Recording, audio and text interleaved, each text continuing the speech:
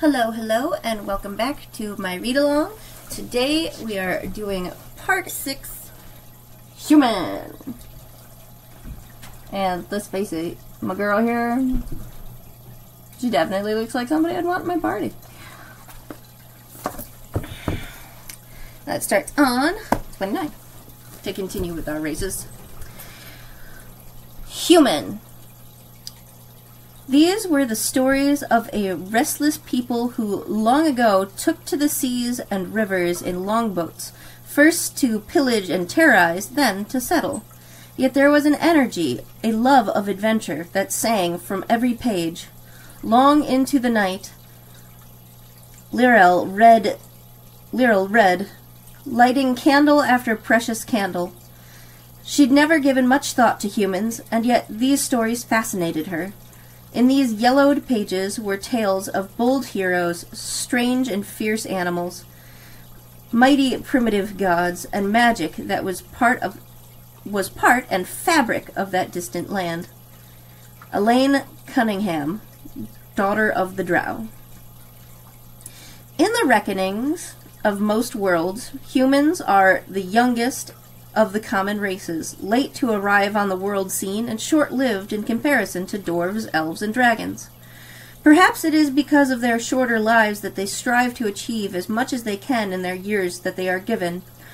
Or maybe they feel they have something to prove to the elder races, and that's why they build their mighty empires on the foundation of conquest and trade. Whatever drives them, humans are the innovators, the achievers, and the pioneers of the world. A broad spectrum. With their penchant for migration and conquest, humans are more physically diverse than other common races. There is no typical human. An individual can stand from 5 feet to a little over 6 feet tall and weigh and range from 125 to 250 pounds. They lying. I met some humans that are way over 250. A couple months back, myself included. Woo. Human skin shades range from nearly black to very pale, and hair colors from black to blonde, curly, kinky, or straight. Males might sport facial hair that is sparse or thick.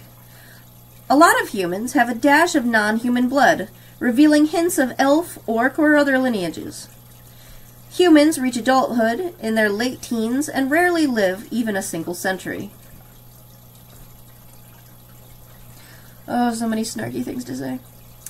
Variety in all things. Humans are the most adaptable and ambitious people among the common races. They have widely varying tastes, morals, and customs in many different lands where they have settled.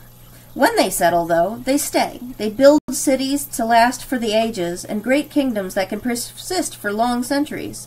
An individual human might have a relatively short lifespan, but a human nation or culture preserves traditions with origins far beyond the reach of any single human's memory. They live fully in the present, making them well-suited to the adventuring life, but also plan for the future, striving to leave a lasting legacy. Individually and as a group, humans are adaptable opportunists, and they stay alert to changing political and social dynamics. Expert, here in green, at the top of the next page. Everyone's second best friends. Always the bridesmaid, never the bride. Just as readily as they mix with each other, humans mingle with members of other races. They get along with almost everyone, though they might not be as close to many. Humans serve as ambassadors, diplomats, magistrates, merchants, and functionaries of all kinds. Dwarves. They're stout folk, stalwart friends, and true to their word. Their greed for gold is their downfall, though. Elves. It's best not to wander in elven woods. They don't like intruders, and you'll likely be bewitched as peppered with arrows. Still, if an elf can get past that damn racial pride and actually treat you like an equal, you can learn a lot from them. Halflings. It's hard to beat a meal in a halfling home, as long as you don't crack your head on the ceiling. Good food and good stories in front of a nice warm fire. If halflings had a shred of ambition, they might really amount to something. Oh, so humans are just rude. Lasting institutions. Where a single elf or dwarf might take the responsibility for guarding a special location or powerful secret, humans found sacred orders and institutions for such purposes. While dwarf clans and halfling elders pass on ancient traditions to each new generation, human temples, governments, libraries, and codes of law fix their traditions in the bedrock of history. Humans dream of immortality, but, except for those few who seek undeath or divine ascension to escape's death clutches, they achieve it by ensuring that they will be remembered after they are gone. Although some humans can be xenophobic, in general their societies are inclusive. Human lands welcome large number of non-humans compared to the proportion of humans who live in non-human lands. Exemplars of ambition. Humans who seek adventure are the most daring and ambitious members of a daring and ambitious race. They seek to earn glory in the eyes of their fellows by amassing power, wealth, and fame. More than other people, humans champion causes rather than territories or groups. Human names and ethnicities. Let's see if I don't butcher this one. Having so much more variety than other cultures, humans as a whole have no typical names. Some human parents give their children names from other languages, such as Dwarvish or Elvish, pronounced more or less correctly. But most parents give names that are linked to their region's culture, or to naming traditions of their ancestors. The maternal culture and physical characteristics of humans can change wildly from region to region. In the Forgotten Realms, for example, the clothing, architectural, cuisine, music, and literature are all different in the northwestern lands of the Silver Marches than in the distant Termic or Impelter to the east, and even more distinctive in the far-off Karator. Human physical characteristics, though, vary according to the ancient migrations of the earliest humans, so that humans of the Silver Marches have every possible variation of coloration and features. In the Forgotten Realms, 9 human ethnic groups are widely recognized, though over a dozen others are found in more localized areas of Faerun. These groups and typical names of their members can be used as inspiration no matter which world your human is in.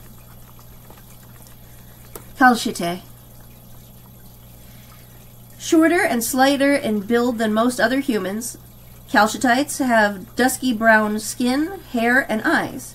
They are primarily found in southwest Faerun. Kalshitite names: male, Asir, Barded, Hasid, Kamed, Maymen, Sudaman, Zashir; female, Atala, Sildil, Hama, Jasmel, Melil, Sipora, Yashira, Yasade. Surnames: Basha, Dumen, Jasin, Khalid, Mosatana, Pashar, Rain.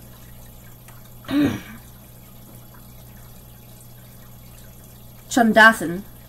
Chondathan are slender, tawny-skinned folk with brown hair that ranges from almost blonde to almost black. Most are tall and have green or brown eyes, but these traits are hardly universal. Humans of the Chondathan descent dominate the central lands of Faerun around the inner sea. Chondathan names: male, Darvin, Dorn, Evander, Gorstag, Grim, Helm, Malark, Morn, Randall, Stead. I got through all of them. Female: Arvine, Esvale,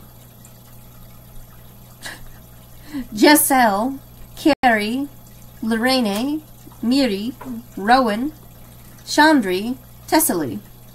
Surnames: Amblecrown, Buckman, Dundragon, Evenwood, Greycastle, Tallstag. Demarin. Found primarily in the northwest of Fadoon, Demarins are of a moderate height and build, with skin hues ranging from tawny to fair. Their hair is usually brown or black, and their eye color varies widely, though brown is most common. Demarin names are male: Bor, Folder, Glar, Grigor, Eigen, Ivor, Kosef. Mivel, Orel, Pavel, Sigor. Female: Elithra, Kara, Katernin, Mara, Natalie, Olma, Tana, Zora. Surnames: Berserk, Chernin, Dutsk, Kulnov, Maresk, Nemetisk, Shimov, Starag. Alusican. Alusicans are tall, fair-skinned folk with blue or steely gray eyes. Most have raven-black hair, but those who exhibit in the extreme northwest have blonde, red, or light brown hair. Aluscan names: male: Endar, Blath, Bran, Frath, Gith, Lander, Luth, Mouser, Stor, Taman, Uruth. Female: Amafrey, Betha, Silfrey, Kethra, Mara, Olga, Silifrey, Westra. Surnames: Brightwood, Heldar, Hornraven, Lackman, Stormwind, Winddriver. Mulan. Dominant in the eastern and southeastern shores of the inner sea, Mulan are generally tall, slim, and amber-skinned, with eyes of brown or hazel. Their hair ranges from black to dark brown, but in the lands where the Mulan are most prominent, nobles and many other Mulan shave off all their hair. Mulan names: Alf, Baris, Eputki, Kethoth, Mumad, Ramas, Sokehir, Thazarde, Earther. Female: Arizima, Kathi, Nephis, Nulara, Marithi, Sephris, Thola, Umara, Zolis.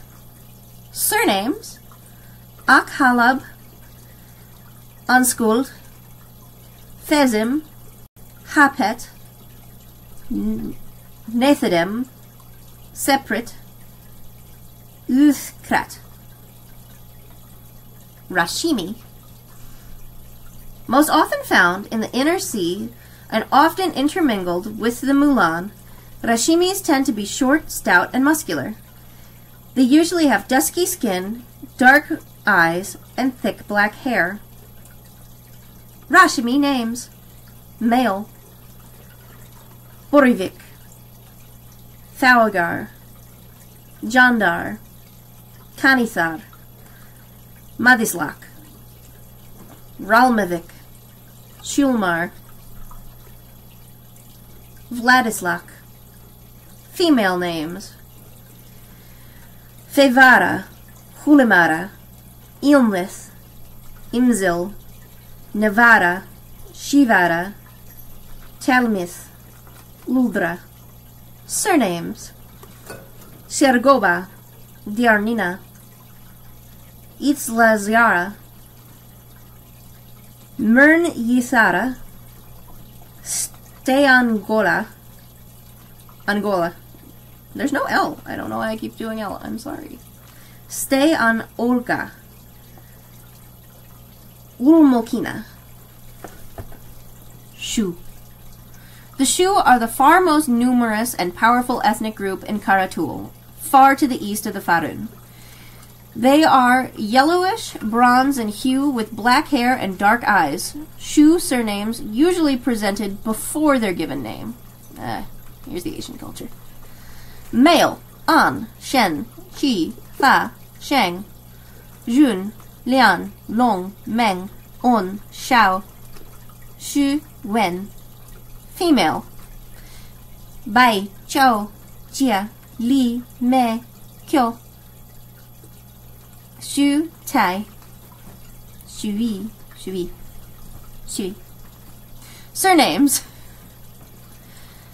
Xian, Huang, Ko, Kong, Lao, Ling, Me, Pin, Xin, Xu, Tan, Wan. Thessarian: widespread along the entire Sword Coast in the western edge of Faroon. Tethrans are a medium build and height with dusky skin and tend to grow fairer and the farther north they dwell. Their hair and eye color varies widely, but brown hair and blue eyes is the most common. Tethrians primarily use Chodothian names. Turami: native to the southern shore of the inner sea, the Turami people are generally tall, muscular, with dark mahogany skin, curly black hair, and dark eyes. Turami names: male: Anton, Dero, Marcon, Piron, Rimardo, Romeo, Salazar, Ombro.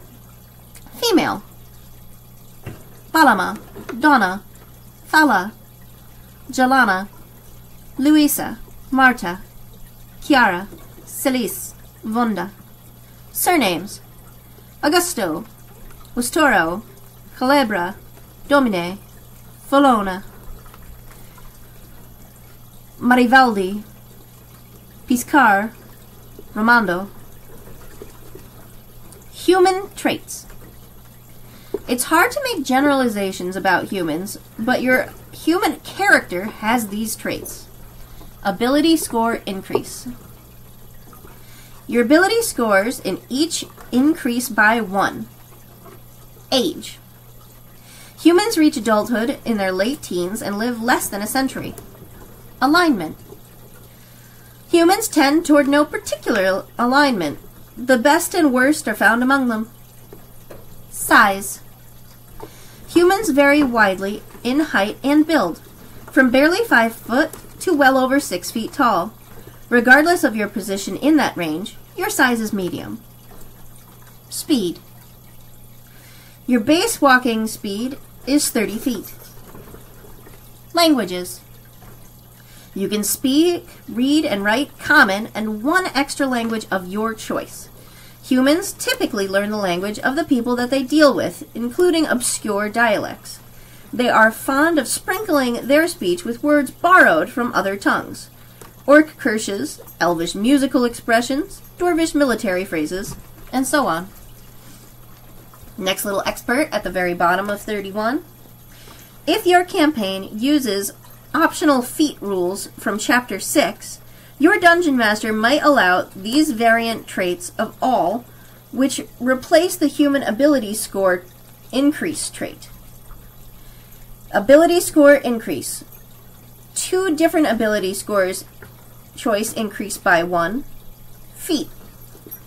You gain 1 feat of your choice. Skills. You gain proficiency in 1 skill of your choice. And that is the end of Human! Woo! So I hope that you enjoyed reading along with me and you learned something or got to have a giggle. Hopefully I will be able to continue to put out these videos as often as I can. Yay! So thank you again. This is the reading of the D&D Player's Handbook for Edition 5.